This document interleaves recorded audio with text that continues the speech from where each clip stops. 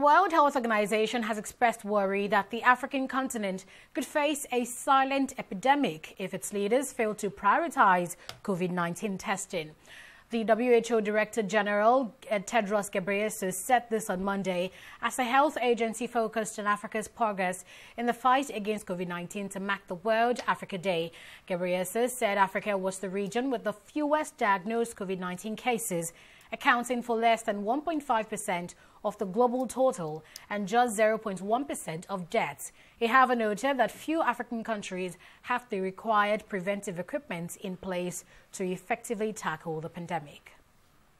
For many years, and from the outset of this pandemic, WHO has been working throughout our country offices to support nations in health emergency preparedness and developing comprehensive national action plans to prevent, detect, and respond to the virus.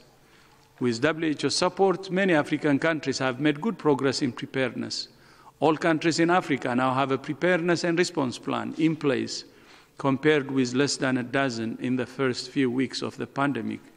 48 countries in the region have a community engagement plan in place, compared with only 25 countries 10 weeks ago.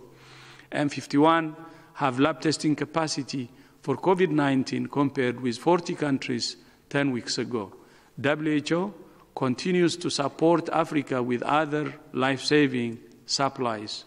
And as of last week, we have shipped millions of personal protective equipment and lab tests to 52 African countries. In the coming weeks, we plan further shipment of PPE, oxygen concentrators, and lab tests.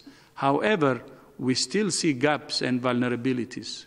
Only 19% of countries in the region have an infection prevention and control program and standards for water sanitation and hygiene in health facilities. And disruption to essential health services such as vaccination campaigns and care for malaria, HIV, and other diseases pose a huge risk.